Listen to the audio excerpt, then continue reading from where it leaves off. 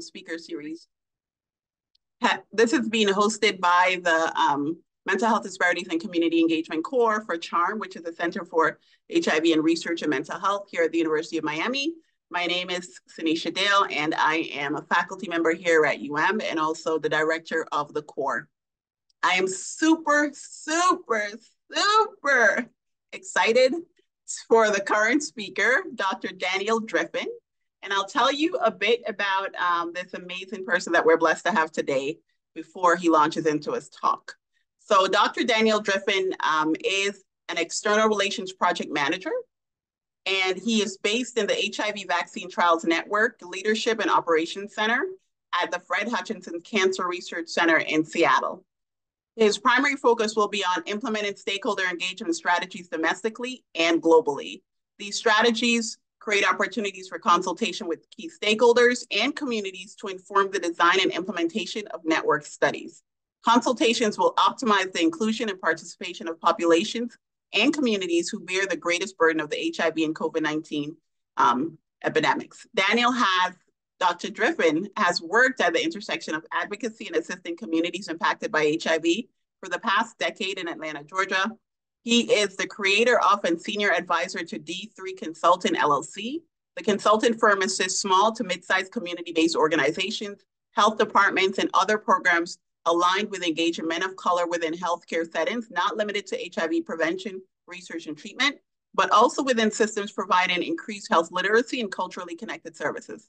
He most recently served as co-founder and director of external affairs with Thrive Support Services, Inc., a patient advocacy and social support network for Black gay men living with HIV. He received his Bachelor of Science in Biology from Morris College and a master's degree in public health from Morehouse School of Medicine, and recently completed a doctoral degree in public health from Georgia State University. He hopes to leverage his doctorate in public health training to continue using his influence to create community-driven solutions to improve HIV health outcomes for marginalized communities. And today he's going to be speaking with us on the experiences of HIV seroconversion among Black sexual minority men. Thank you so much for being with us, Dr. Driffin. I'm super excited for this talk and for the conversation that follows. For everyone that's joining us on Facebook or in the Zoom platform, know that throughout the talk, you're welcome to post questions in the Q&A or in the chat, or if you're on Facebook, you could place comments there in the comment section, and our fabulous coordinator, Mei-Jin, will relay them to us during the discussion section. So please, again, feel free to engage via the chat, the Q&A, et cetera, and we'll have a discussion once Dr. Driffin wraps up. So Dr. Driffin, the ball is in your court. Thank you so very much, Dr. Dell. It gives me great pleasure to share a virtual space with you guys in order to discuss something really close to home with me. So as Dr. Dell said, I'm Daniel Driffin, he, him pronouns. I've lived here in Atlanta, Georgia for about 15 or so years. And I've worked in the HIV continuum, so research, prevention, care, mobilization over the last 16 years. I'm super happy to share some of the qualitative findings connected to my doctoral dissertation that I recently completed while at Georgia State University here in Atlanta, Georgia. So this is the scariest part. I'm going to share my screen. Let's make sure it works. You should be able to see, okay, excellent. So again, thank you all. And as Dr. Dell was saying, feel free to drop in questions, comments in the chat section, and we will get to it at the conclusion of the discussion. And just know I am a recovering student. So there's like 3 nerdy slides in this slide set, but I promise you I won't lose myself on them, okay? So let's begin. So this is truly just a snapshot about me. From a quick couple of pictures, I like to think this is the continuum of my public health journey up until this point. So the leftmost picture is me graduating from my undergraduate degree with my grandfather. The next picture is truly when I started to think of myself as an activist at the intersection of HIV and Black same-gender loving men. It was a Facebook posting specifically when I shared that I was living with HIV. So it says, today, 7 years ago, I found out that I tested positive in Columbia, South Carolina. I can clearly remember the initial thoughts of me not being able to do many things. I thought no one would ever want me again. Little did I know the milkshake still would bring the boys to the yard. And this really captured what we ultimately, we being Thrive Support Services, termed as our Seroversary. And the Seroversary are the days that people living with HIV find out that they're living with HIV. But rather than be sad and be, depressed on those days, we put happiness, we put joy, we put celebration into those days. That Seroversary ultimately led me to, with two others, create Thrive Support Services. I've had the opportunity to speak at the National Institute of Health, further speak at the Democratic National Convention back in 2016, where individuals really began to think about what does it mean to end HIV differently using treatment as prevention and pre-exposure prophylaxis or PrEP. And finally, a picture at Hooding this past December with my doctorate of public health. So this is a flash forward of our discussion today. I'll begin our discussion with a quick statement of the problem, and that will really flow into how did this study come about with the specific two research questions that I investigated. Will save you the nerdiness and just overview some of the literature review that really helped me get to the meat of this conversation.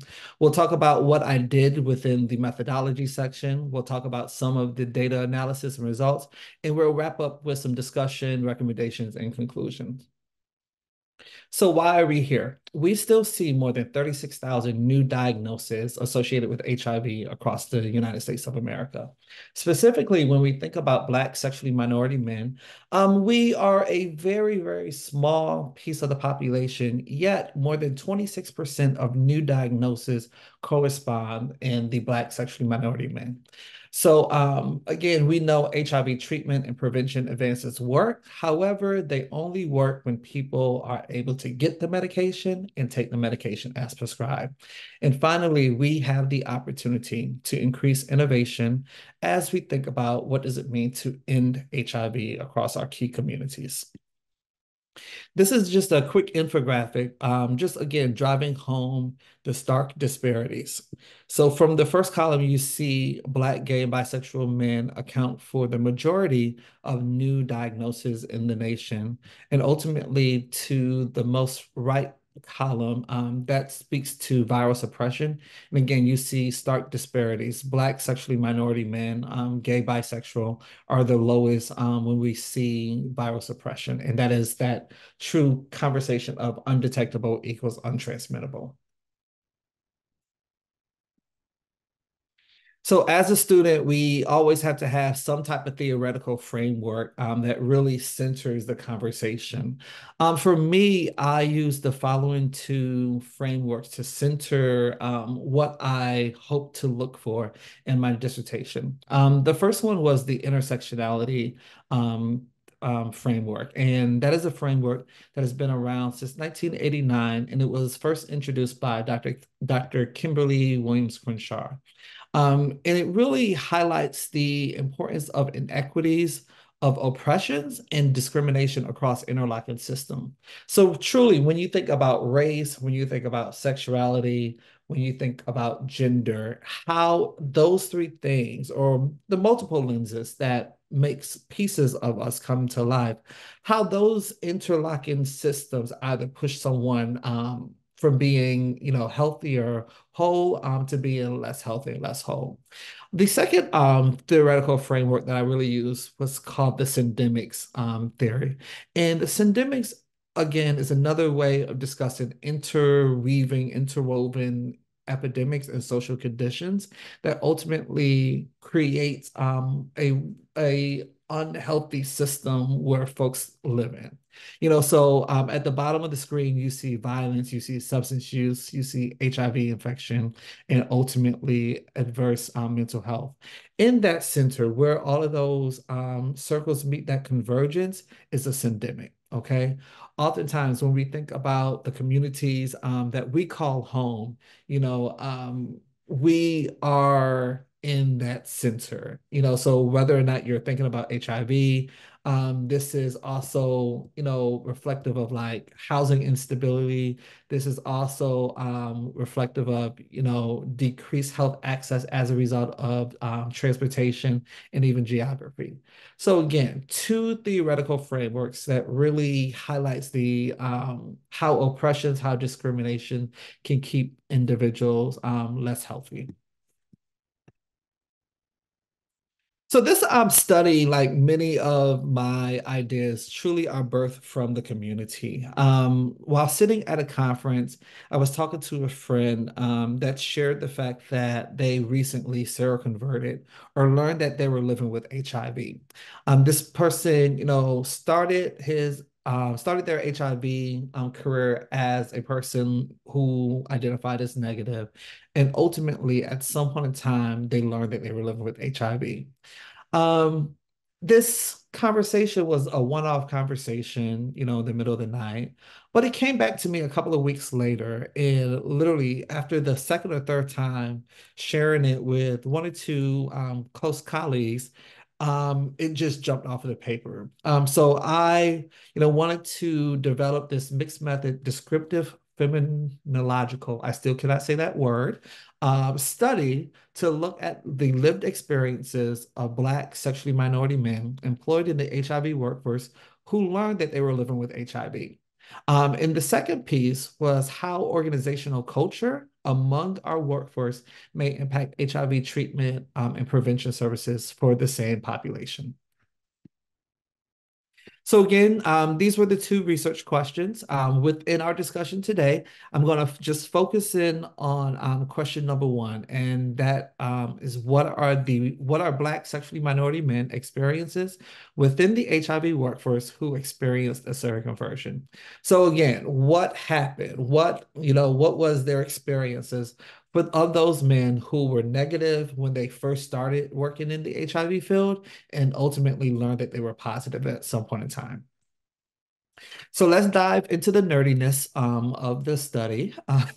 So this is just a flow chart of basically how I built the keywords and inclusion criteria on what I was going to talk about. Okay.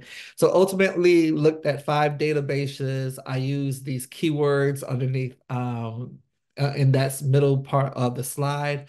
It turned out to give me 1,600 articles after weaving out editorials, dissertations, conference abstracts, things that was published before 98, no mention of Black sexually minority men, and nothing that was anything that was not in English or conducted in the United States.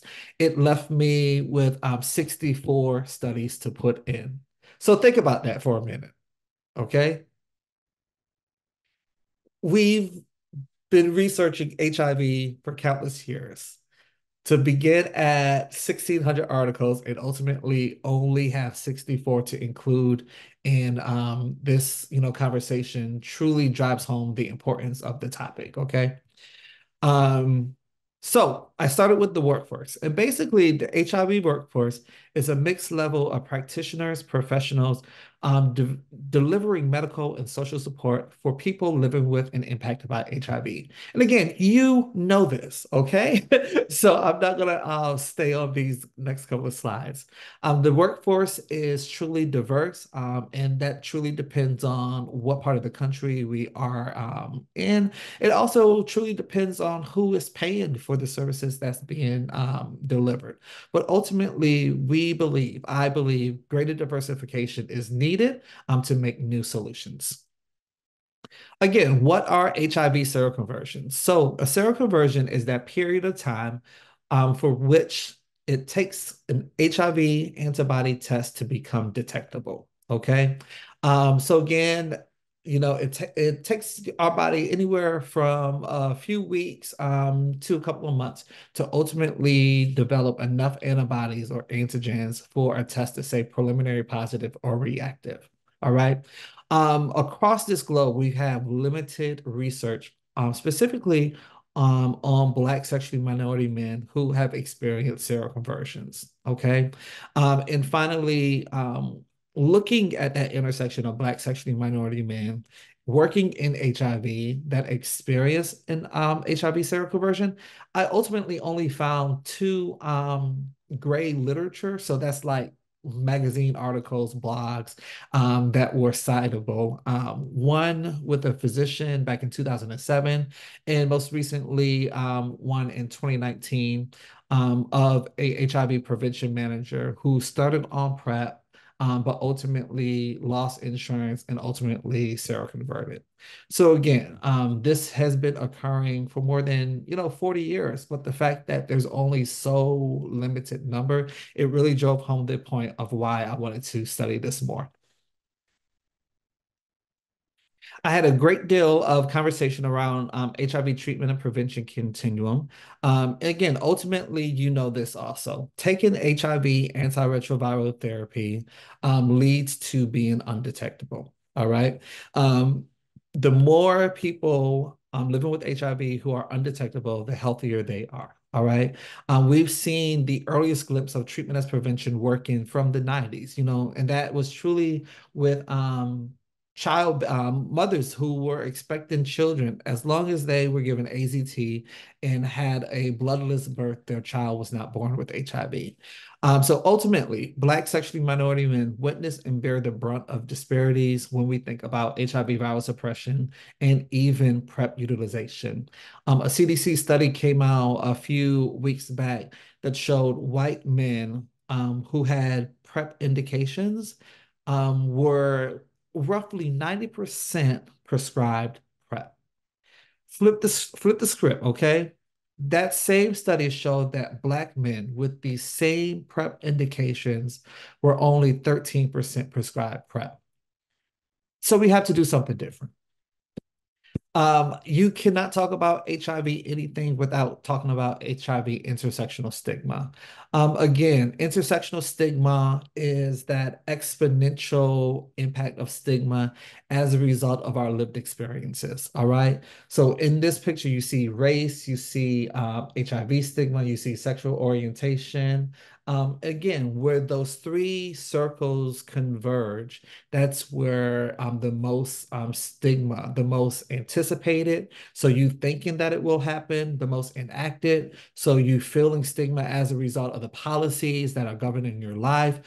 So like HIV criminalization, or even just going to a provider office that only take care of their patients on Fridays. Okay. Finally, to internalize. So as a result of you living with HIV, you value yourself lower. So again, intersectional stigma is a crucial conversation. We have to, have more conversations like we're having today, but we also have to have more intersectional research to dive deep into this topic. And finally, a nerd slide. Okay, I'm gonna take it easy. This is a nerd slide. But implementation science is basically looking at how we implement or how we deliver services for key communities and what can we do differently to increase outcomes. Okay, so that looks like rather than, not necessarily doing a 5-year study with 1,000 men. Can we do a 2-year study with 100 men, to get to the same type of results? Again, I believe implementation is one of the ways that we can find new ways of fixing broken systems. And that last bullet just talks about some of the cool implementation science that's going on across the HIV Prevention Trials Network with key studies like 061, 073, and 096, specifically for Black gay men, led by Black gay men. So methods, basically, how did I do what I did? Again, this was a mixed method study. By mixed method, I wanted to ask a how, but I also wanted to ask a how many. So that's the qualitative and quantitative approach. Descriptive phenomenology. Phen okay, descriptive phenomenology. Basically showing, describing this phenomena. Okay, that's the take home. All right. Again, the phenomena that I was looking at were the HIV seroconversions amongst a group of men, and that group was Black sexually minority men. All right. This methodology was the most appropriate to unearth these experiences and not necessarily focus in on the why it happened, but just learning about how. Okay.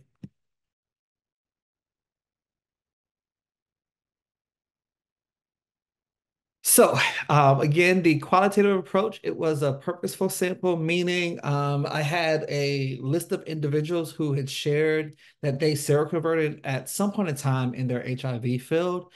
So I asked them, would they be interested in sitting down with me and talking about it? They said yes.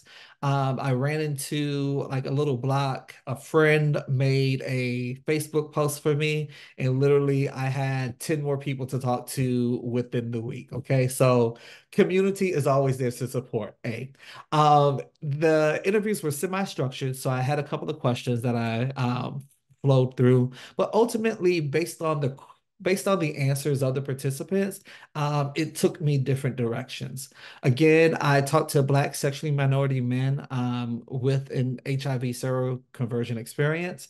As a result of them sitting down with me, I provided them a $100 gift card, and ultimately, I sat through and hand coded these interviews. These were two quick recruitment flyers that I used. Again, QR codes, a bit.ly just to track how many people clicked the link. And that helps like with data analysis. We don't have to talk about that. I'll skip that. So let's talk about some of the findings, okay? So again, I am focusing in on the qualitative results of the study. So I had the opportunity to sit down and interview 10 Black sexually minority men who experienced a seroconversion at some point in time in their career. I collected the data between June and July of 2023. And this table is some selected characteristics of individuals. So roughly 80% were between the age of 30 and 39, and the final two were above 40. Again, the sample had pretty much some level of education. We see easily the majority of the folks worked in HIV for more than 6 years. The majority were in the South, and close to all lived with HIV for more than 6 years. With two of the participants actually living with HIV from the earliest days of the epidemic, and I thought that was really interesting. So 10 interviews, 527 minutes of recorded time, ultimately turned into 150 pages of interview notes. After sitting down and listening to what my participants said, I identified 134 individual codes, but that ultimately turned into what are known as themes and sub-themes. The following 7 themes were identified and 9 sub-themes were identified. And over the next couple of slides, we'll dive deeper into the bubbles that's on the right-hand side of the slide. So the first conversation that really popped up through all of the discussions was navigating the world. And individuals continue to request more, especially around navigating the world. These quotes highlight some sub-themes of coming of age, dating, navigating sex, and ultimately using mobile applications. And each color corresponds to a different conversation. So you see, quote, as a Black gay man served as my mentor and opened my eyes to HIV and other things. So again, the importance of mentorship immediately stood up. Mentors also helped folks get established in the prevention and treatment field. Next up, thinking about how to date and sex. One of the individuals said, I just felt like they never talked about sex, and even more particularly, like what it means to be a gay man having sex. And then finally, that overlay of being Black, being gay, and being a man. And I'll read this last green one. When you're on the apps, you see that undetectable or pause, and you might skip it because you don't understand what that really means. And they just being upfront with you. So again, it's beginning to outlay those deeper inner conversations that we may not we didn't know was occurring across the community, especially across the community as people working in the field that experience this. That's really what I want, to highlight. So next up, we discuss family, shame, and mental health. So again, family matters, not only biological but chosen family is important. Shame truly ran deep, specifically connected to seroconversions. And lastly, mental health is crucial as we think about reducing anxiety and stress related to intersectional stigma. So one about family, I called my best friend. He's also positive, and he was in disbelief but said it's nothing, and the best friend helped them navigate services. Looking at that shame, if I'm being honest, shame is a daily struggle. I don't think that I still have ever circled back to redefine my value. So again, if seroconversions and less value is connected, of course we have to have a deeper conversation. And finally, just the importance of mental health therapy came up in one of the light blue circles. I had to take something off the plate once my HIV was controlled. My focus and energy changed thanks to my therapist, eating healthier and working out, and being around the right people. So again, going to that chosen aspect of what family means. Um, Intersectional stigma. This came up throughout the conversation, and I had to read the other light blue bullet. So I quote, I didn't want to be a statistic. I'm already overweight and fat. I didn't need anything else to deal with. So again, instantly we see how body image, sexual desirability, living with HIV all plays into this conversation. So it wouldn't be an HIV study if we didn't talk about our healthcare providers. And again, we've been talking about these same conversations for a while now, but but providers have to think about providing additional comfortability, cultural competency, and the importance of providers' identity. So we'll start with, quote, I wasn't comfortable in asking my family physician about PrEP or sexual health matters. So if you are not comfortable talking to your provider about PrEP, about sex, think about the, vulnerabilities you are opening yourself up to. Okay. This second bullet, again, it meets that intersection of not only providers, but also care and also geography. So it says, I came to Atlanta and staying on PrEP became harder for me with a new provider. And that's truly why I stopped taking PrEP, because I had to try to build a new relationship with a provider that I can trust. So again, the importance of trust. Okay. And let's grab one of these blue ones. One of the things that I'm most proud of as my career is gathering a staff of Black gay men. But ultimately, this participant said, who sadly near all of them have died at this point. So again, just thinking of the historical nature of HIV and the harm that is done on Black sexually minority men. So this truly like blew me out of the water. And I call it the HIV viral caste system. So HIV stigmatization. So let me start over. This is, I'm calling it a caste system. And just for background, a caste system is a system of social stratification where those members living at the top of the caste system may benefit from privileges and being seen as more valuable than those at the bottom. Okay. So ultimately, I learned that desirability, sexual desirability, and social acceptance is being connected to HIV viral loads. Okay. So those individuals who report not living with HIV or and on PrEP, those individuals were deemed most desirable and at the top of the cast. Okay. Dictator in this pyramid. The next lower level was not living with HIV or unsure and not on PrEP, followed by living with HIV and undetectable viral load. And the bottom of this cast was living with HIV with a detectable viral load. So again, this was amongst individual. Hey, hey, stop taking this picture. It's coming out soon. Stop it. Again, this was amongst Black sexually minority men inside of the HIV workforce. So if this is going on inside of the workforce, we can only imagine what is happening across the community when we think about social desirability and viral load rates. So these are some of the quotes that corresponded to the different levels. I'll start with the bottom of the cast in the blue. If I said I was detectable, I think my assumption would be that of a rejection. So again, if one shared that they have a detectable viral load, this individual believed they would not be dateable. Okay, moving up to the next cast. I was glad once I became undetectable, since they say people sometimes people don't get to being undetectable. So again, we're already creating like interstratification across community. So individuals who can achieve an undetectable viral load and who cannot. Okay.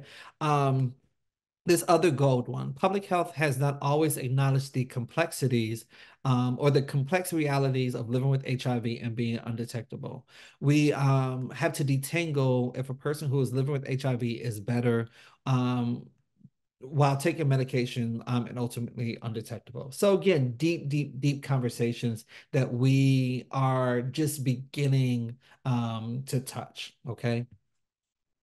And the final theme was a theme around pleasure. And individuals identified opportunities of developing and evaluating pleasure-based strategies to reduce seroconversions. So again, if we change the way we communicate about sex, if we change the way we communicate about HIV prevention and treatment, we could see a reduction in seroconversions. I thought this last bullet closest to the right was really important. It says, we are still selling the gold standard with condoms, but it's the least pleasurable, and a focus of pleasure might start a different conversation. And I think just this morning, a research article specifically connected to the American Men's Internet Survey, AMIS, shared that men using PrEP were less likely to use condoms during condomless anal intercourse. So again, we had to have a new conversation on condom use and biomedical options. So discussion, recommendation, and conclusion. So we're getting to the end. So get ready to drop some things in the chat. Get ready to chat with us, okay? So just to highlight again, I asked 10 Black sexually minority men their experiences of seroconverting. Again, this was the first time this has been done across the literature. I thought I was going to have difficulties finding 10 folks, but actually I got to the end of 10 interviews, and close to 7 more folks, started conversations with me and wanted to share their experiences.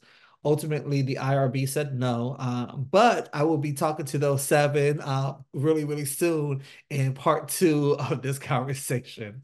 Again, 7 themes were identified, 9 sub-themes were identified, and it just lends itself an opportunity to a deeper discussion. So, 2 community implications. 1, viral load suppression. I think most of you all on this webinar know that the United States Department of Health and Human Services defined viral load suppression as 200 copies of HIV per milliliter of blood. Okay, that's the government definition. Yet, depending on the agency, depending on where you seek care, you may have a different clinical value. So this is a quick little depiction that I made after like 5 hours of cutting and gluing on PowerPoint, but it came out really pretty. So again, the government definition is this first test tube on the other side of the perforated line, okay? 200 copies per milliliter. Clinical research trials generally count 50 copies as being undetectable, okay? Certain public health funded clinics count 40 copies, okay? And they say that's undetectable. My clinic, the doctor office that takes care of me as a person living with HIV for the last 16 years, they count 20 copies, okay? So we have 20 copies, we have 40 copies, we have 50 copies, we have 200 copies. There's no uniform measurement. And I think if we have a uniform measurement, we will have a simpler conversation. Okay. Implication number one. Implication number two, pleasure-based communication can work. If we stop saying unprotected sex, if we stop saying HIV infected, if we start saying target populations, we can have a people first, trauma informed, back and forth communication that ultimately can keep people in care longer. Okay. So that's community implication number two. The language we use matter and we have to change it. So limitations. Again, the findings are not generalizable since I only talked to a handful of guys. This is all self-reported data. Of course, I am like the easiest person to talk to, so I know folks are telling me the truth. But when I write it up, I had to say, you know, it's self-reported data, so they may not recall everything because some of the seroconversions happened more than 40 years ago, you know, and they could have been telling me what I wanted to hear. And lastly, thematic saturation. So finding the themes that I identified may have occurred quicker than normal due to the small sample size. Long story short to say, hey, we did it. It gives me opportunity to do more of it. And that's really what I'm excited to talk more about.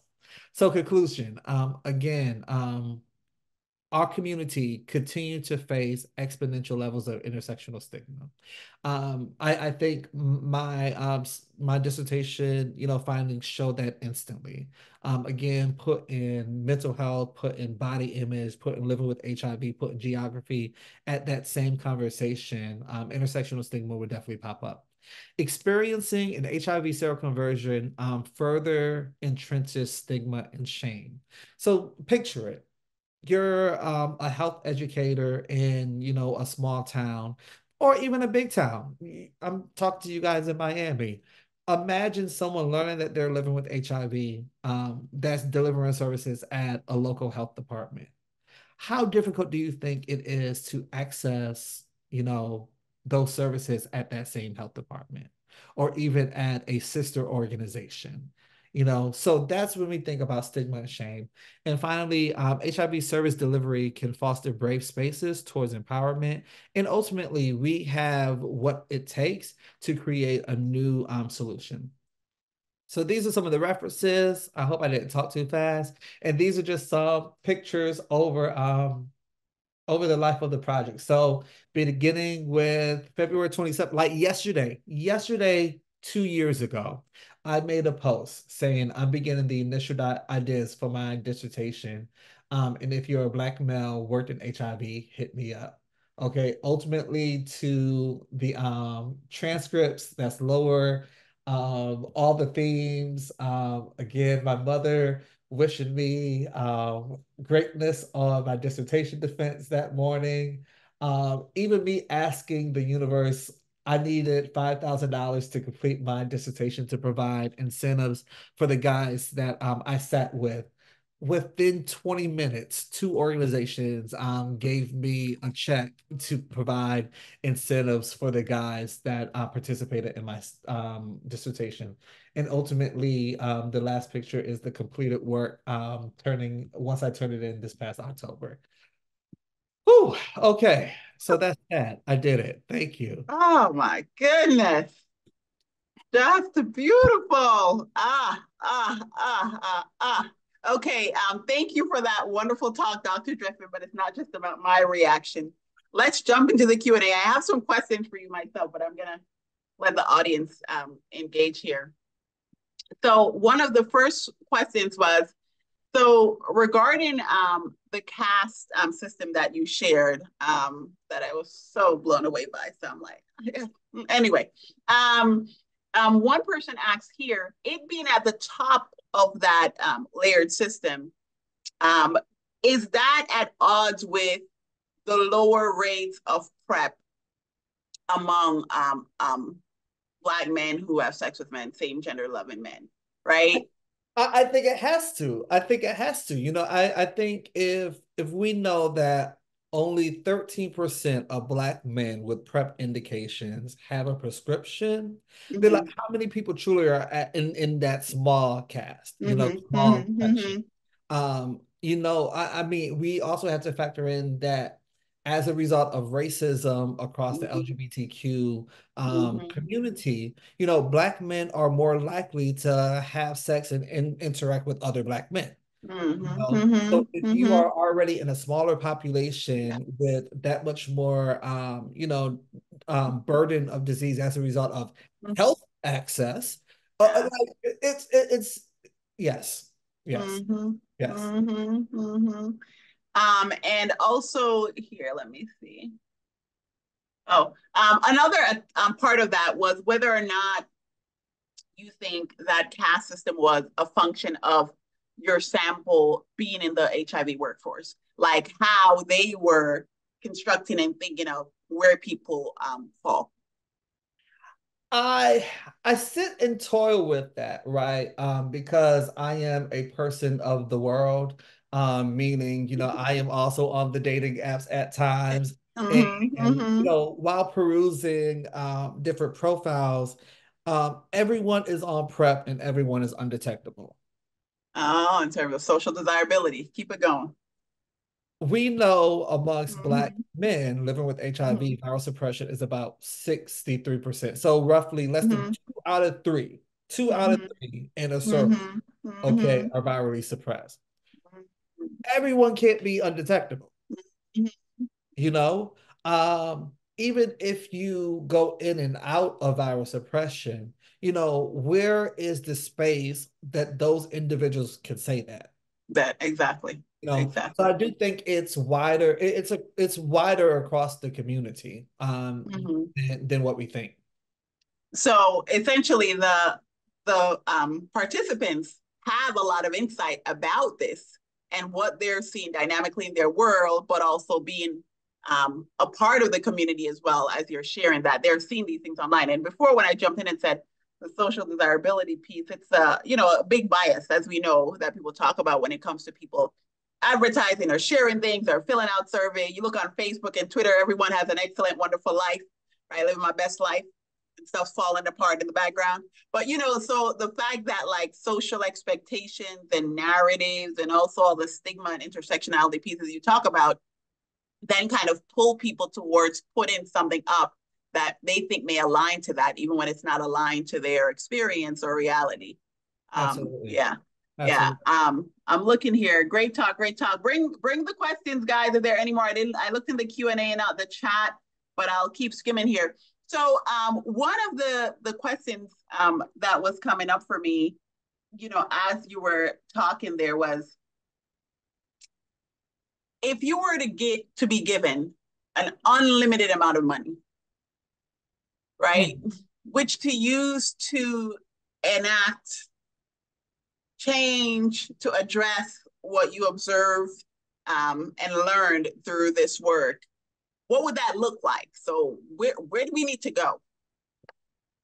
So I think it has to be a dual approach. So one, it has to start with the interactions between our medical providers. Okay. Being that PrEP and treatment for HIV truly starts most times at a prescription pad. Okay. And I think some of the work that we're doing with the HIV Prevention Trials Network 096, there's a cross-cultural, it's called CRISP. What does it stand for? Cultural, it's an intersectional stigma project Yes. delivered at the healthcare facility. Mm. Okay. I think for so many conversations, we start our answers at the individual level and not Yes. necessarily the system level. Mm-hmm. Okay. Mm-hmm. So I would, flip the conversation and start at the system level, and again, like we're not going to intervene with every medical provider, but if we intervene with enough of the systems that take care of 75-80% of these guys living with HIV or vulnerable to HIV, I think we'll have a Mm-hmm. conversation, right? Mm-hmm. And second, thinking about the individual, it would be truly a conversation of not taking no for an answer. Mm-hmm. Okay. I have been on injectable treatment for 2 years now. Okay. Mm-hmm. I, I had a doctor's appointment just before this conversation. Mm-hmm. Mm-hmm. Getting dressed, putting clothes on to go to the appointment. Mm-hmm. Okay. The Walgreens pharmacist called me and said We because don't of have it. hack that's going across the system, the people who pay for your copay, so I have a $50 copay on Mm-hmm. my medication.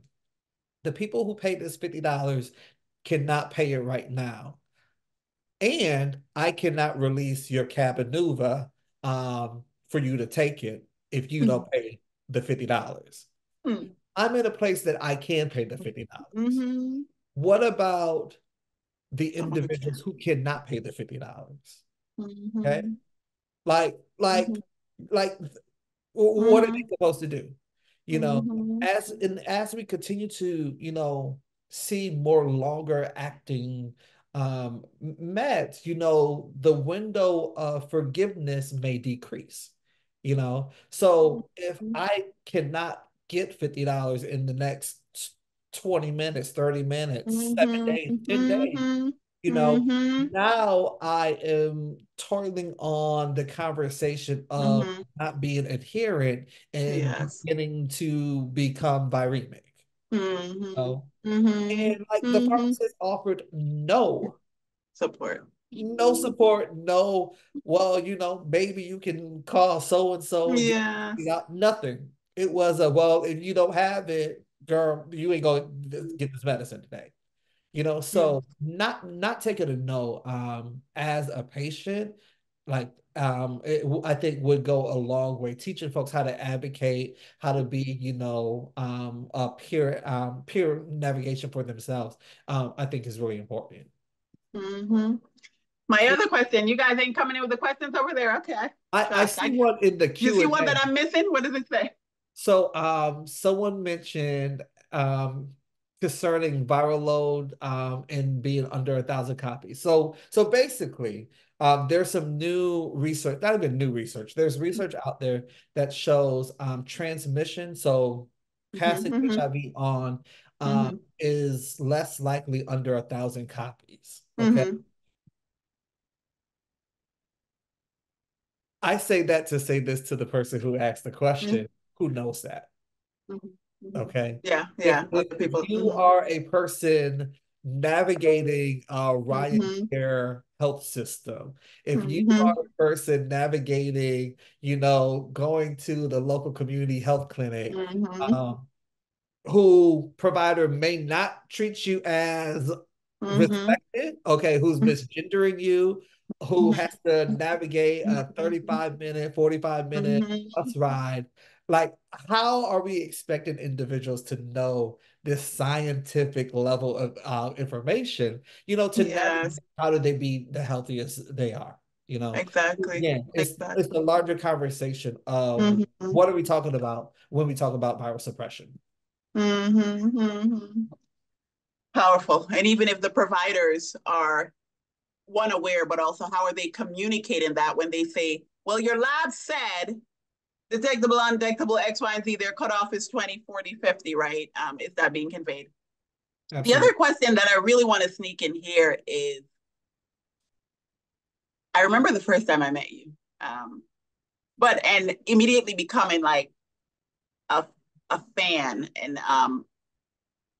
because of your brilliance, but simultaneously your authenticity.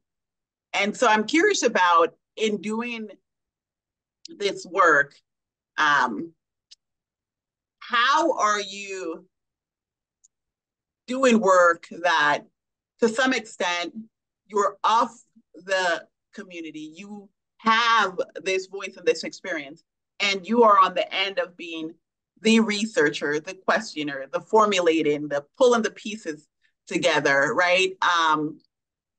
What was that like for you? What is it like for you? And yeah. Of course, you would ask something to mess up my mascara in the last 3 minutes. Um, I think of something Congressman John Lewis said, thinking about being angelic troublemakers. I literally, my background is blurred out. I literally just like hung my degree up today, okay? And I think about the fact that as a person with advanced degrees, who has started an organization, who serves as the first vice chair of our Atlanta Planning Council, that provides care to 16,000 people living with HIV. If I experience issues, I can only imagine what the other 16,000 folks may be experiencing. And with the wherewithal that I have, it motivates me to create a system that is more responsive to people living with HIV. Like just in care resources here in our eligible metropolitan area, we receive more than $30 million to provide care for people with HIV. And we roughly see viral suppression about 80-ish%. We can do so much more.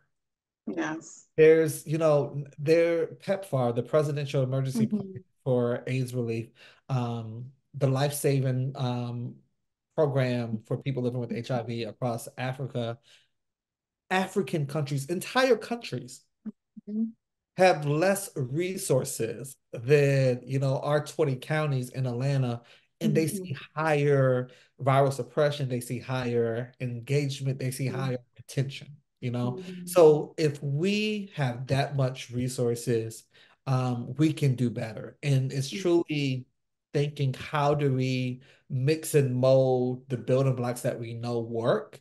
How do we do it better to see more people healthier?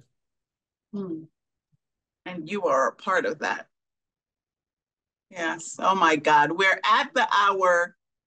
Thank you so much, Dr. Driffin. This has been truly a wonderful, wonderful talk and to be able to engage with you and have these conversations. And I see the same in the chat. But thank you so much for joining us today. And thank you to everyone on Facebook and everyone in the chat here as well. Don't worry, keep engaging on Facebook. Leave questions later. And perhaps we could get them over to Dr. Driffin to respond to if there are comments and things that he has instigated for you. But thank you for all the amazing work that you're doing, and congratulations on all your major milestones. We appreciate you so much. Thank you so very much. So much. You guys have a great day. Thank you. Hey, Jean, or stop the live.